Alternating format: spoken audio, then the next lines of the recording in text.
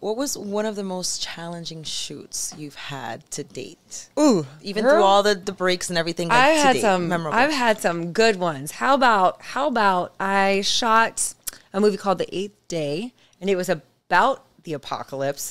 How and I was ironic. actually they didn't have names for us. Okay. But they called me a Gila monster, and they painted my body. So I had it was like a spray airbrush body paint. Like Avatar-ish? Yeah. Like that kind of aesthetic? Yes, but it took hours, and then you had to let it set, and they had to keep touching it back up. And then during the scene, we weren't allowed to make human noises. We had to make animal noises, very much more like a snake, like hissing. Is that what you chose? You were the snake? I didn't choose. It chose me. Like whatever came to you at the moment. And it turned out really well, but I will say we shot it in the middle of the night, in the middle of a desert, and it was 3 females. So we have 3 females, and we're all body painted. We keep having to touch up because it's getting everywhere. Because everything's getting everywhere. And we're in the desert, which means sand's blowing. Sweat yeah. and sand. Sand. Can I put some more emphasis on sand? Not to mention, I think we started filming at 3 a.m. So then I drove. I think I had to drive home at about 6 a.m. I watched the sun rise, but after shooting all night, and I was there all day and then shot all night. Okay. Trying to drive at night. After that, I was like, I'm falling what asleep. The hell was I'm that? going to sleep. There she goes. At least you got everything off, right? Before your ride? No. No, you were home. I got home and they didn't even tell me how worst. to remove it. I had to figure it out on my own. You're just sitting there all colored and like with everything else on you. And I coated my entire body in coconut oil in the shower, and I ruined my shower.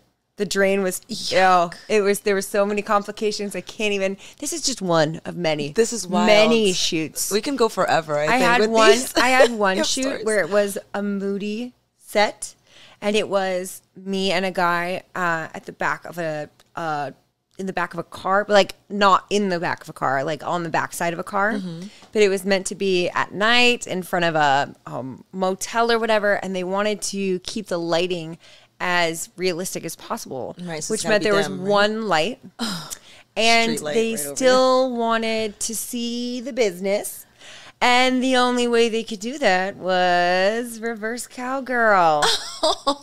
So the entire 45-minute video was me on top. Wow. And it was also like 4 a.m. At least you got a killer workout out of it, right? No, they seized. They literally, I was like, nope, pause. Because my thighs were literally, they would lock. They were seizing. From holding that position for so long. No, you don't hold. No. This is this. You're squatting. It's like you don't hold. If you're holding. No, I'm literally. Thighs are iron probably, right? I don't think I walked right for a week. And not because of the, but because of the thighs. The squatting and squatting. The constant squatting. And someone was like, do you really orgasm during your movies? I'm like, not that one. Not another one. Not that one. Not Please. That one. Nope.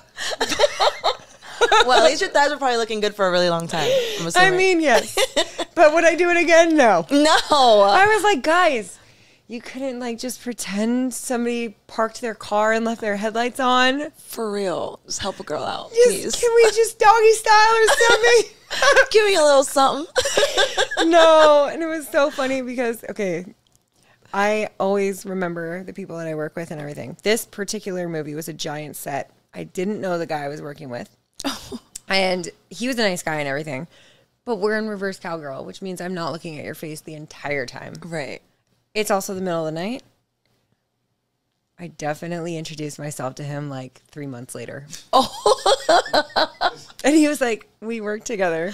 And I was like, he definitely remembered you, but you're like, oh, can I see your legs a second? No, I'm kidding. That time that I didn't look at your face the entire time, I don't recall your face.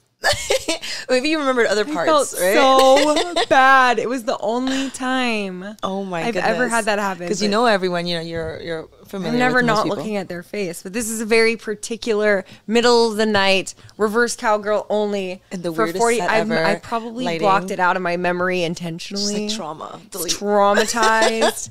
We're just gonna erase that part. Erase it. Yeah. It's okay. It's still a good experience to talk about, right? Yeah, Now- so then now I that got you've some recovered, good stories. I got some good stories, believe me. We're gonna gear you up for those in a few. So we're gonna take a break. Nice. Let everyone relax a little, right? They're like tired of laughing at us. All right.